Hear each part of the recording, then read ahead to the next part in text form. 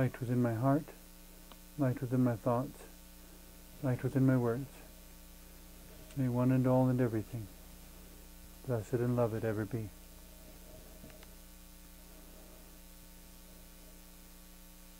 Welcome.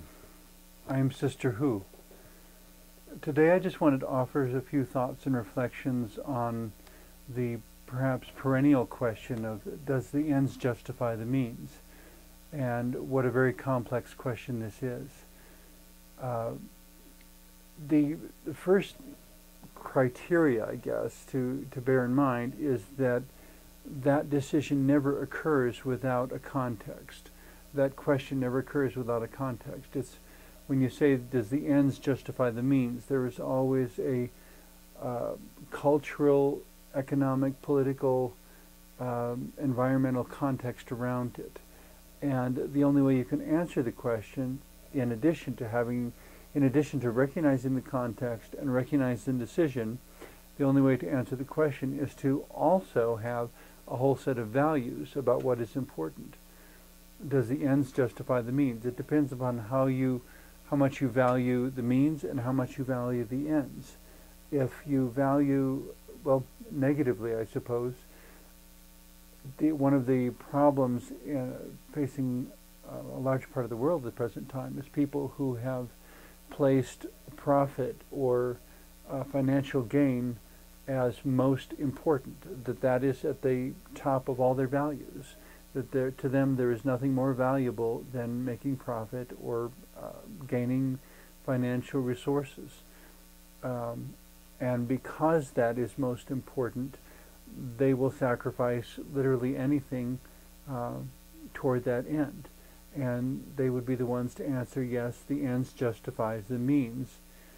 As long as we make a profit, it doesn't matter what we do to get there. The means are irrelevant. What's important is the outcome, is the profit, the end result.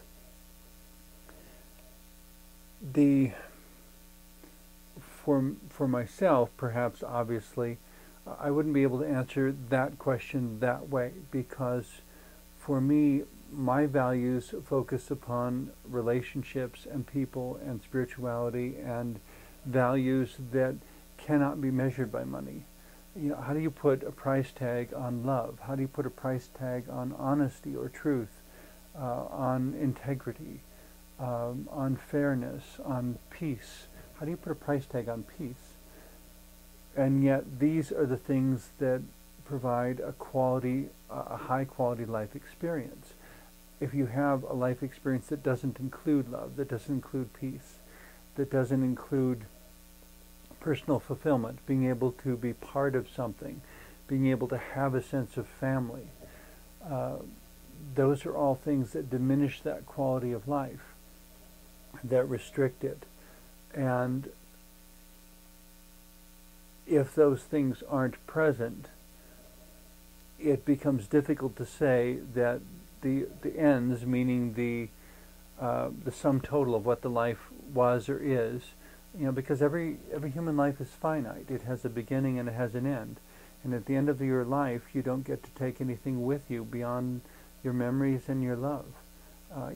All the money stays here. So it's not really your money, it's not my money, it's the world's money. And the world will keep it. What you are left with in the end is what you've experienced and what you've learned during the amount of time you were here. So the only value money really has is the amount of good you can do with it while it's entrusted to your care. If you spend money on yourself and it goes no further, as soon as you're gone, the money is redistributed, the resources, the possessions, whatever you built or accumulated is reallocated, and there may be a whole lot of people who waste no time in forgetting that you were ever here at all. If, on the other hand, you invest yourselves in nurturing others, in loving people, in serving your community in whatever ways you can, with whatever your unique abilities and contributions are, then there is the possibility of creating something that has the possibility of outliving you. For artists especially, there is perhaps this generalized aspiration of creating a painting or a musical work or a sculpture or a literary work or something that will be still cherished long after the artist is gone from this earth.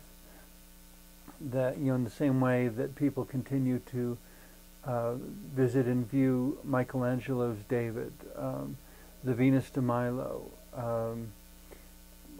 the innumerable artworks in the Louvre in Paris, going to hear the music of Mozart and Beethoven and Bach still being played. It's as if their work has outlived them by far. Coming back to this basic philosophical question, does the ends justify the means? Does the fact that Vincent van Gogh's paintings now sell for many, many, many thousands of dollars justify the amount of suffering and poverty he endured throughout his lifetime while he was creating those paintings? Or is there some sense in which it really wouldn't have hurt anything for someone to be there to provide a minimum of basic security for him, a foundation that says you will not be homeless, you will not go hungry, we will see to it that you have at least adequate food, clothing, and shelter. Some people have argued that if artists are provided with all their basic needs, they won't have the motivation to reach deep into the struggles of human experience for the inspiration for their works. There are a great many works that were specifically inspired by the difficulties in the struggle and the pain that humanity has endured, either specifically in particular individual persons or in general. There are, when I went to the Washington, D.C., to the area called the Mall, and got to see the Franklin Delano Roosevelt Memorial, it's a quite extensive series of reliefs and sculptures, and I found it quite fascinating. But the interesting thing about it is that it didn't make any attempt to whitewash all the difficulties that President Roosevelt essentially led the American people through. It was rather preserving for the sake of posterity, preserving so that future generations could see this time of incredible struggle in American history, simply to survive, simply to have food, clothing, and shelter, and to remember that these things are never to be taken for granted, and that there was a time where we had to work together to survive at all. And so much of what Roosevelt did had to do with people working together. And in a similar sort of way, when we say, does the ends justify the means? Does the creation of a prosperous nation justify all the suffering and struggle that went on to get to that point? It depends on how you look at it. The other question that enters into that, though, is whether there were alternative ways by which the same ends could have been reached. Things that, for whatever reason, we didn't think of it at the time. I mean, a comedic corollary to that was the old black and white movie of the comedians Laurel and Hardy trying to move a piano. Presumably they were trying to deliver a piano to a particular address, and they got to the address, and it was a house up on a hill with all these stairs between the street level and where the house was. And so they started moving the piano all the way up the stairs and encountered so many different problems going up those stairs. And they'd get so far and the piano would roll back down to the street again, and then they have to carry it back up again. They finally got to the top and discovered that there was a road to the house on the other side of the hill. In true Laurel and Hardy fashion, of course, they said, well, we should have brought it up by the road, so they did. They carried it all the way back down the stairs again and drove around to the driveway, instead of realizing they were already there in the first place. Does the ends justify the means? It's not a black and white clear question. It's always a subjective sort of yes it does or no it doesn't, and there's no reason that everybody will agree on what the answer is, whether in fact the ends justify the means or not. The peculiar thing in that particular movie, since I mentioned it, was that in the end, I'm not sure how playable the piano was by the time they got to the end of the movie anyway. Uh, and ideally, the ends would, the conclusion that would supposedly justify the journey is people standing and sitting around the piano singing together and having joyful times of family or community. That somehow, this, to have something that those individuals value, to be able to say, yes, the struggle was worth it, and I don't regret all the effort it took to get to this point. For myself, having been Sister Who for over 21 years at this point, to be in this present situation of creating the show for you and for people to look at for many years to come, was it worth it? I don't know that there's any way I can answer that. The best answer would be to meet the people who have been positively affected by the things I've shared within the show.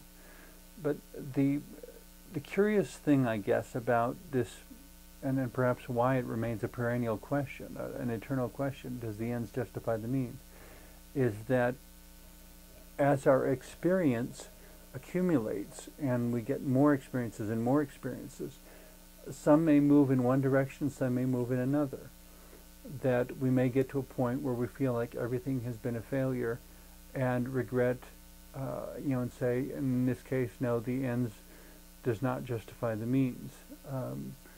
That I put all this effort into it, but I didn't get out of it what I expected or what I wanted to get.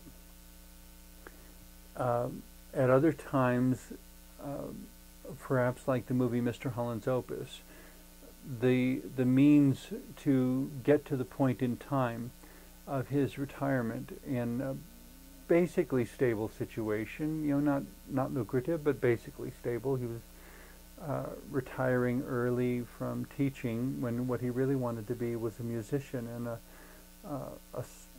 a musical composer all those years. But he was being a music teacher, and he really wasn't even paying attention to his own life, that he was investing his life in others, and they were benefiting from it, but they never came back and told him until the very end when he's retiring, and suddenly there's this whole room full of people, and the governor of the state, being a former student of his, shows up and says, if you think you're a failure, you're wrong, because there's not a life in this room you haven't touched. We are the notes of your symphony, the notes of your opus. We are the music of your life. And so often we're involved in the present moment of our lives, and we have no idea who's listening to the music that we're creating. When we ask, does the ends justify the means? We need to be careful that the reason we're asking that is not because we want to employ a means that are questionable, that we want an excuse to do something that really shouldn't be done. On the other hand, when we get to that end, and what was the conclusion, and the beautiful music that comes out of that, to say, yes, I can accept that it was worth it. I find the end sufficiently valuable that I don't care what came before anymore. In a similar sort of way, though, there have often been jokes made about people in business or performance professions that resorted to ethically questionable means to make their advancements. Who bribed the boss, who engaged in sexual improprieties with the boss in order to get a favor from the boss or a promotion or something. And I have to wonder if someone became wildly successful after that, if they would still say, and of course it'd be different for every person, if they would still say that the success they accomplished was really worth the personal sacrifice and the personal cost that they paid. Or if, to me, there's certain things that if the end result is accomplished in the worst possible way, I would have a very difficult time saying it was worth it. I think I would be more inclined, myself at least, to say that if that's what it costs, it's not worth having. And there are various movies and literary works that have explored that as well. That if you have to sacrifice the one you love for the career you seek, would you do it? An easy example, I suppose, is The Christmas Carol, where Ebenezer Scrooge and the young woman named Belle, to whom he was engaged for a time, and how in the end he became a very wealthy man, but he was completely alone. Did the ends justify the means? Well, the day before Christmas he probably would have said yes. The day after Christmas I'm not so sure he would have said yes. I'm not so sure he would have said the day after Christmas, after he had been reawakened to the truth of his own life, that sacrificing his one genuine chance at love was worth all the money and all the things that he accumulated because of making that sacrifice. Or if given a chance to do it over again, he would have chosen a much more modest outcome so that he could have included love within his life. But these are not just isolated literary possibilities and movies and books and so forth. These are the things that happen within our lives each and every day. Often we don't recognize them for what they are at the time they're happening.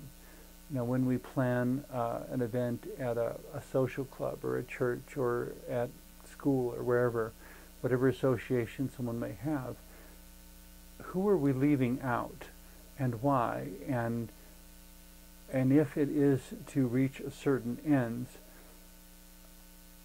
does what we accomplish in the end really justify the fact that we excluded them and that they are not there because we didn't want them there, or we considered them a liability?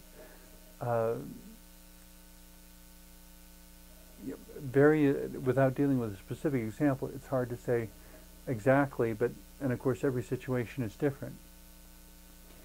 But the point in even asking the question, does the end justify the means, is to encourage more awareness of what is going on in our lives after all, and to be conscious when we're paying a cost for a particular outcome, what is the cost we're paying, and what is the outcome we expect to get. And if we don't get that outcome, then we're a double loser, because we haven't got what we want, we've lost the goal, and we've also lost the means because we chose to do something that we wouldn't have chosen to do otherwise. There's a sense in which, negatively, perhaps cynically, some people's lives could be viewed as a succession of failures, of making poor choices. And yet still somehow, out of love, we need to give everyone the chance to do the right thing. We need to allow the possibility of healing also. There have been so many times, though, where people have sacrificed, have chosen a means that is undesirable for a goal that is desirable, and then they don't get the goal.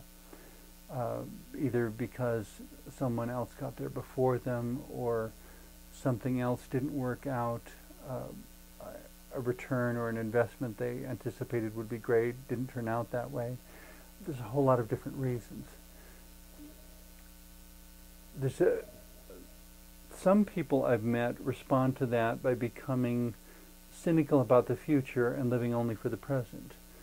Some people whom I've met, conversely, will put all the stock in the future and neglect the present moment. The future being the ends, the present being the means.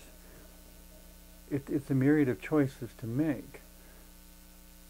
But the important thing, I guess, to me is to look for a holistic integration, to see that there is beauty within the present, and there is beauty within the future, and there is risk within both of them as well. And one should weigh one's choices carefully.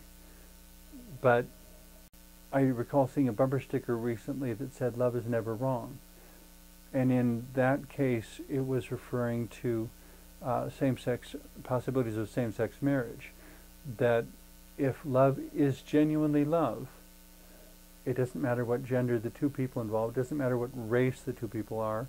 I mean, there was a time when interracial marriages were illegal, and people who were involved in interracial marriages were told to be ashamed of what they had done, and all they've really done is chosen to give love a chance.